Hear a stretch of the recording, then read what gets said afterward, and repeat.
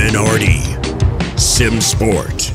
Welcome racers around the world, this is Minardi Simsport again, and today I have the opportunity to present to you another amazing car that hits a racetrack near you today.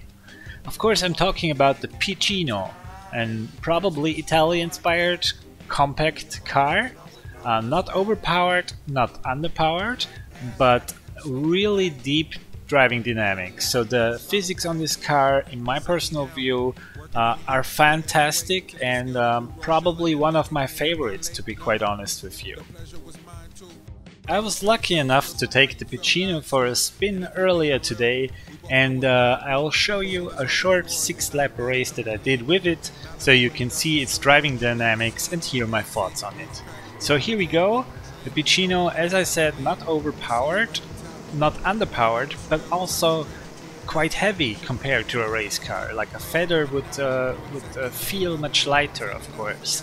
The Piccino's turn radius is not so extreme, its acceleration is not extreme, it's just overall not an extreme car, but that's what makes it so fun to drive. What you can also see is in corners, when you accelerate out of the corner, the Piccino is really compromised in its acceleration curve. So as long as you're steering, you will accelerate slower and you will feel it, because it's quite a bit slower. So a smooth racing line is really important if you want to go fast with the Piccino. Its heaviness is very good for fighting on track, so in that sense it's kind of similar to the GT cars or the trucks even, as in you can battle with each other without having to be afraid to damage your car or your opponent's car. Of course it can still happen, but door-to-door racing is very much rewarded in this car. The acceleration curve I mentioned earlier makes the racing here also very exciting, because the acceleration curve just goes on for a while, so you'll not hit the top speed within a second or something. It takes a while. The super trucks are quite the opposite of that. The super trucks, I feel like, have a gear ratio that lets them hit the top speed quite early.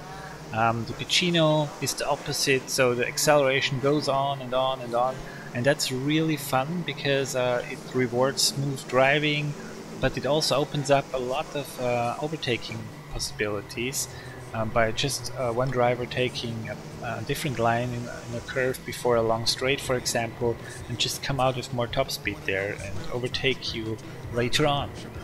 The braking also feels a bit softer in this car, so that's something that a few players was hoping for, that braking gets more important in the game. While I do think the braking is perfectly fine, especially since we have to mix arcade with sim racing here, I do think it's great so far, but it's really fun in this car.